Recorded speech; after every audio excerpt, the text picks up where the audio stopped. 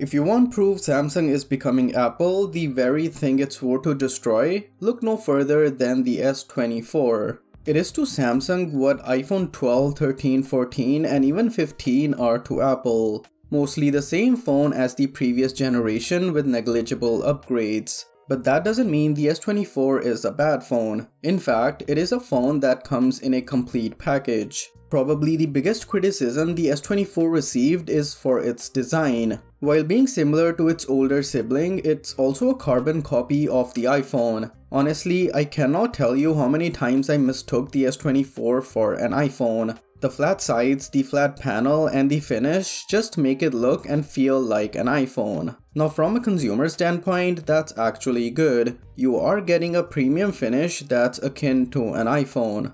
Honestly though, 90% of the people don't care about the design. They slap on a case and forget what it even looks like. People who love compact phones will be delighted with the S24.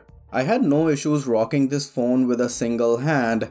It is the most compact Android phone with a 6.2-inch display. And let's talk about that display because it is easily the best part about using the phone. The bezels are so thin that they put mostly all phones to shame.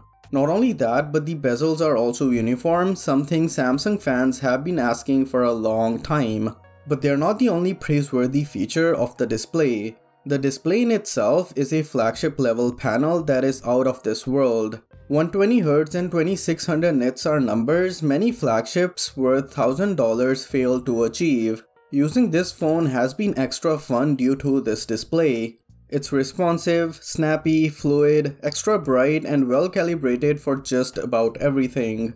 I'm really happy Samsung didn't cripple the display on the smaller phone just cause it's cheaper than the rest. And the same thing goes for the battery. Now the phone has a 4000 mAh cell which mostly lasts a full day depending on usage. I used it mostly on Wi-Fi, so battery life on data may vary. Also, as a work from home individual, I rarely have issues with battery life. I do however have issues with the charging speed. It is just too slow.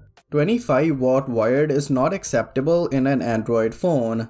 I also wish it had Qi 2 wireless charging. Other than that, no issues on the battery side. I also had no issues with the performance.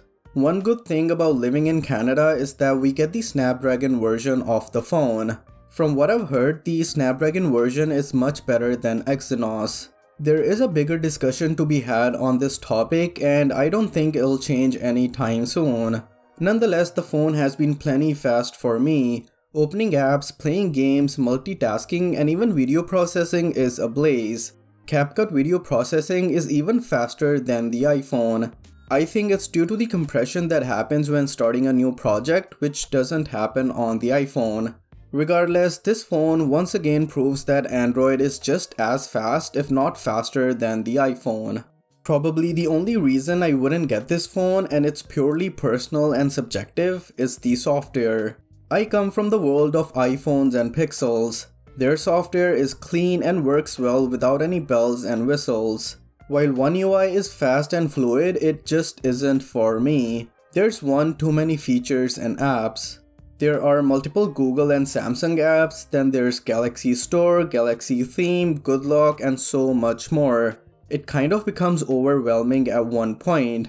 Now I know most people love this or don't use it at all, but I prefer to have just a cleaner UI with the basic apps I need. This is one of the reasons I'm not switching to the S24 and did switch back to the iPhone. And since we are on the topic of software, let's briefly discuss the Galaxy AI features which are free for now but might be locked behind a paywall later. I have not used them a lot. Circle to search is the only AI feature I found myself using every day. The rest of the AI features are nice to have in case they are needed. Other than that, basic functions such as Wi-Fi, Bluetooth, phone calls, speakers, and haptics are top notch. Where Samsung needs to improve are the cameras. While the S24 has really good cameras, it's mostly been the same setup for years. There have not been any sort of improvements in the ultra-wide or telephoto lens.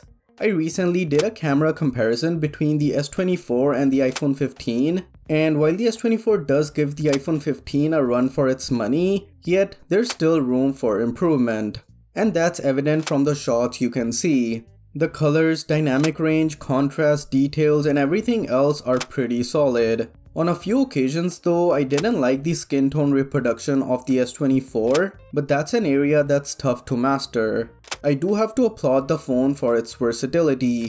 Even though the 3x telephoto is nothing to brag about, it's still something Apple and Google fail to provide with their entry-level flagships.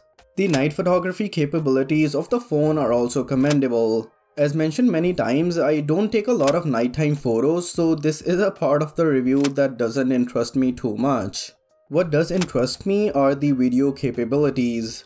The phone boasts an impressive 8K video recording feature, which I didn't use. In the iPhone 15 comparison, the S24 did do pretty well, but not well enough. I feel Android phones have a lot of ground to cover until they can compete with the iPhones. For general video capture though, the S24 does a more than well enough job. The quality is exceptional, and there is also a pro mode for users who want to get the most out of this camera setup. The front camera is also up there with the rear camera. The skin tone reproduction against the sun is really accurate. And that is the S24, a phone that's mostly similar to the S23 with minor upgrades. Until now, Samsung has gotten away by giving users a very similar experience with the entry-level phone. But I think starting with the S25, Samsung really needs to step it up. For users coming from the S21 or older, the S24 would make a solid upgrade. For the rest, I would wait until the S25. That's it for this video folks, subscribe and I'll catch you in the next one.